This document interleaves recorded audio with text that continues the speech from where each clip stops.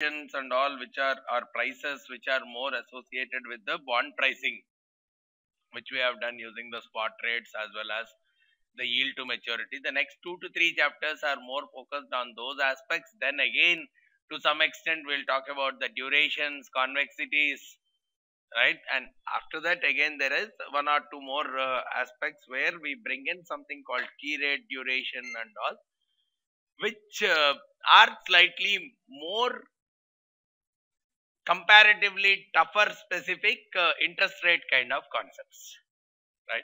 But all these should be a quicker walk for us. We'll just see. So typically when we are talking about the various cash flows in a bond, we are talking about the coupons as well as the maturity amounts.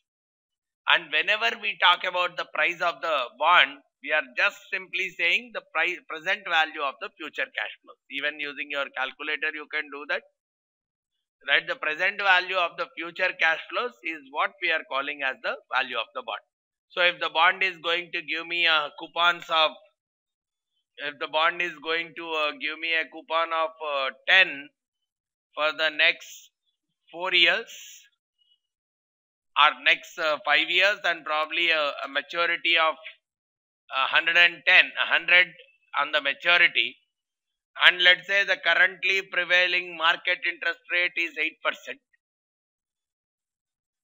The net present value, at what price should I purchase this bond?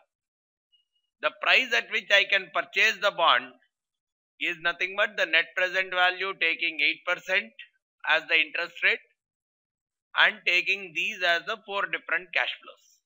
So I can say the worth of the bond can be 106.62.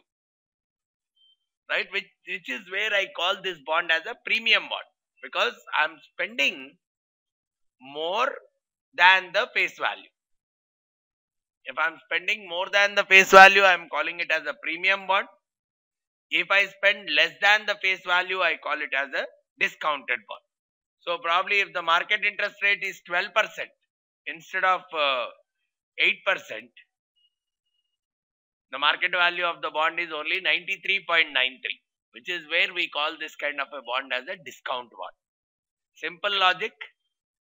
Look at your coupons, the periodic payment. What is the interest rate of this periodic payment? 10%. 10% of the face value. Right? When the face value is 100, when these are paying 10 every year, the interest rate or the coupon rate is 10%. You compare that coupon rate with the market interest rate.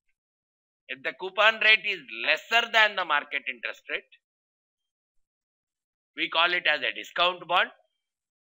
Coupon rate more than the market interest rate, when I put the market interest rate as 8%, we got the price as 106, which means it becomes a premium bond. And when the coupon rate is same as the market interest rate, it becomes a par bond. Price will be same as the face value, at par kind of a bond.